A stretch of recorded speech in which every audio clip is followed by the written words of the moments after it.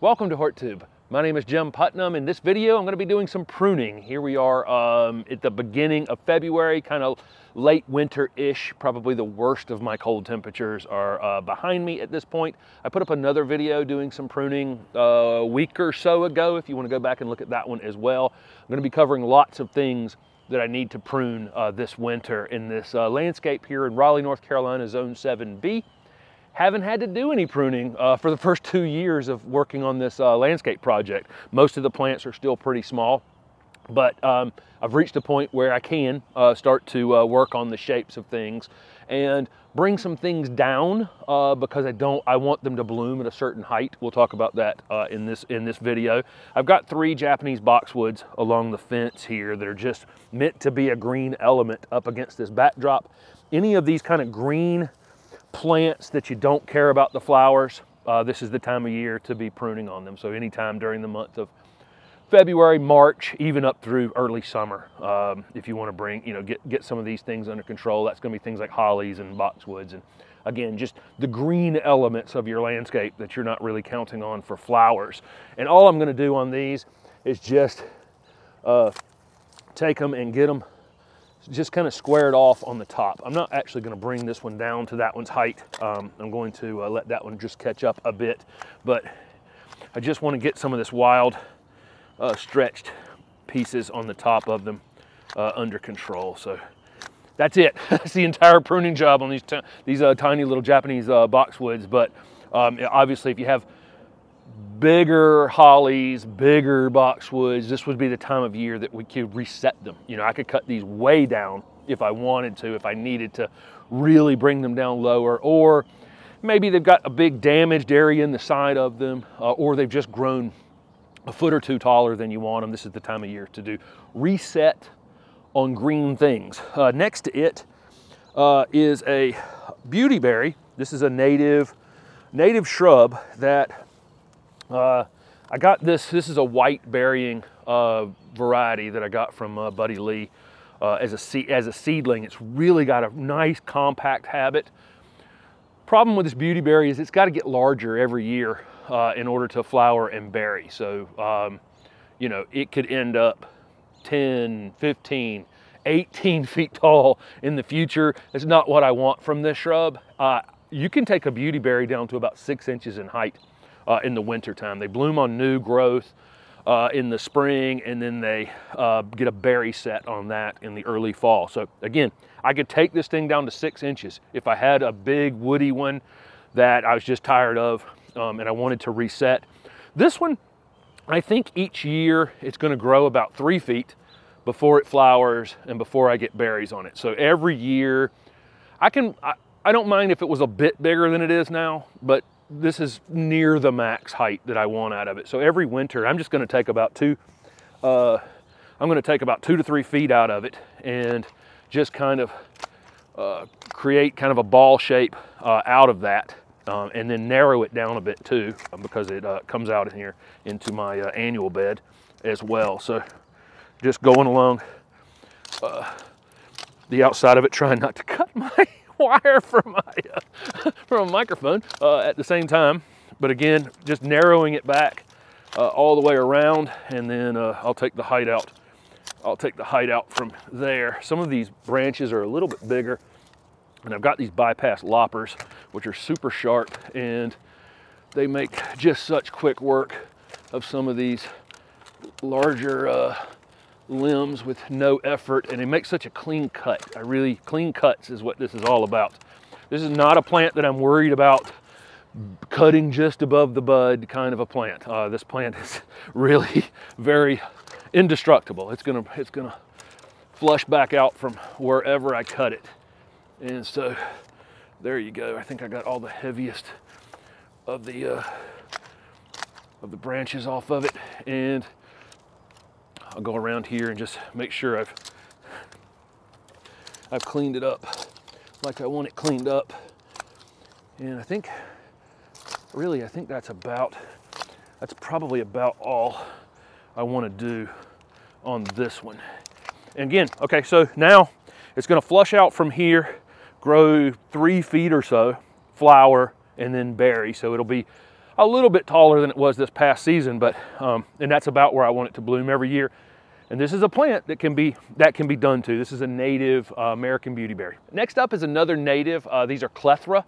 And what you'll notice here is I wanted 3 ruby spice Clethra, and you can see that I ended up with 2 ruby spice Clethra, which are pink, and then a white one was mixed into it. The nursery that I went to, had them mixed up a bit. But this is Hummingbird, which is white, and Ruby Spice. Turned out fine, and in fact the smaller growing one is in the front. Somehow that worked out, but so I'm just going to leave them. These have great fragrant flowers that the pollinators absolutely love. They don't bloom until the summer, later than some other things bloom. Great addition, and again another native to the southeast United States. These can be winter pruned, and this Ruby Spice Clethra tend to be very fastigiate. You can see how the 2 of them are growing very, very tall and narrow. Any top pruning we do on anything is going to give us more suckering down here, a fuller shape from the bottom. Those Japanese boxwoods that I cut right from the beginning, top pruning them like that is going to cause them to get a bit wider at the base. That's something I want from this Ruby Spice Clethra. So that's really my entire 2 things to accomplish. These can get 6 or 8 feet tall, and I don't want that. I got, this tiny lot, I'd really rather have these bloom around 3 to 4 feet. And so again, this is a plant that's probably going to grow about 2 feet before it flowers. So I wanted to cut it about 2 feet below where I want it to flower, and that cutting will give me a slightly fuller plant as well. So I'm just going to come right across the top, right about in that area. None of this material's very heavy. If you want to, with a Clethra, you can come in here and take off the flowers from where the flowers were from last year as well. If you want to get in here and get really technical, and clean it up, you can. You can take all these old spent flowers off. As soon as it flushes out, you're not going to see those anymore. So it's just not something I'm going to worry about. This Hummingbird really just doesn't need a whole lot, but I'm going to cut it slightly lower than the Ruby Spice, just so it ends up staying smaller this season. But again, cutting the top out of it to make it wider, and cutting it about 2 feet lower than I want it to actually bloom. And that's it.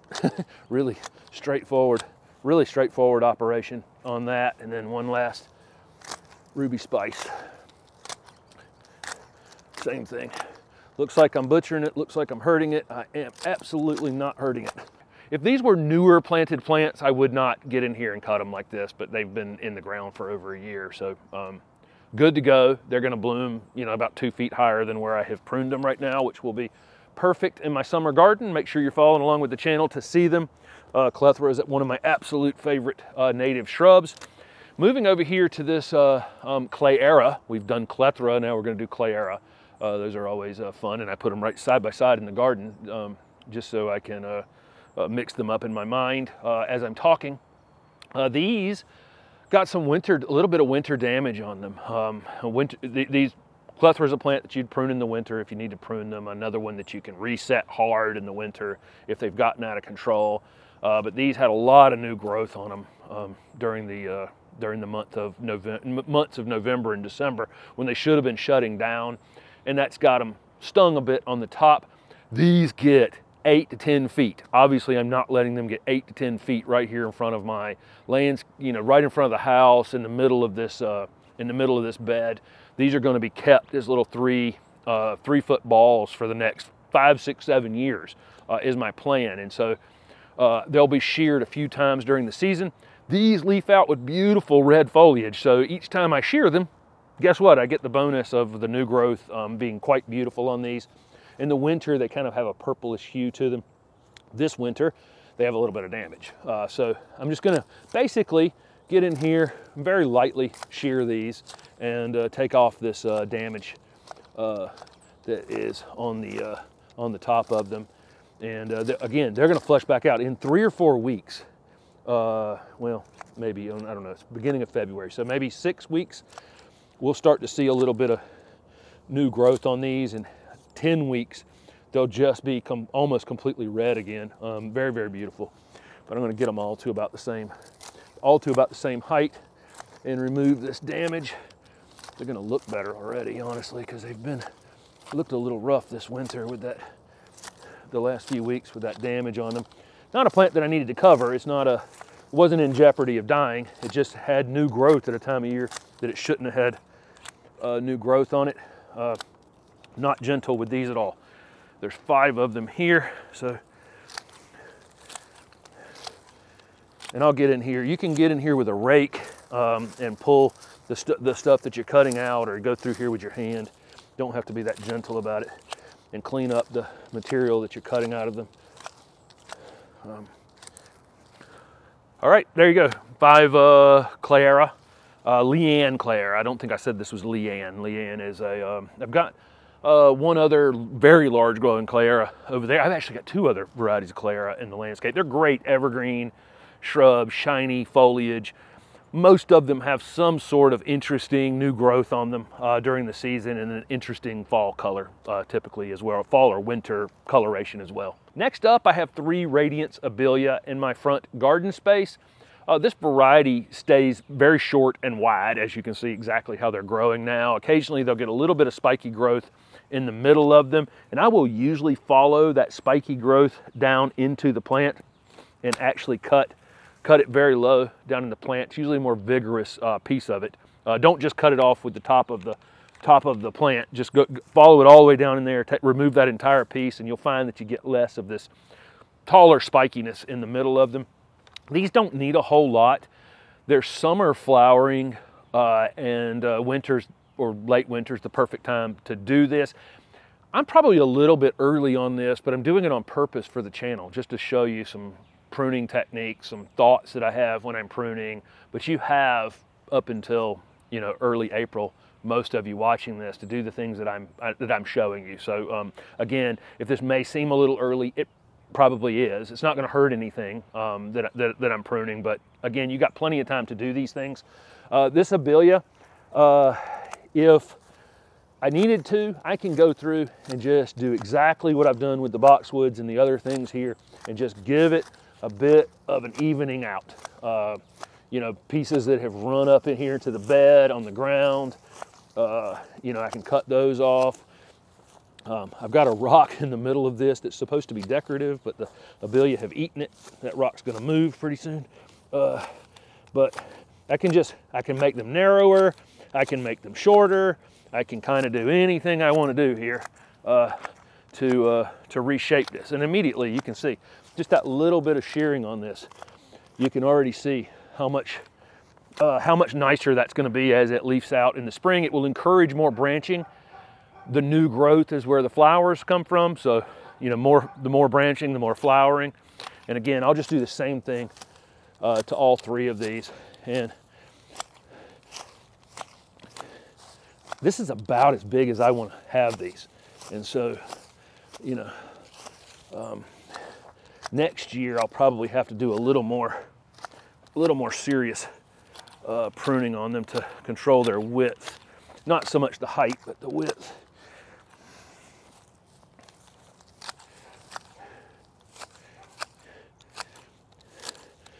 Some of these, I don't see any in this one, but some of these variegated Abelia, you'll get a bit of green reversion.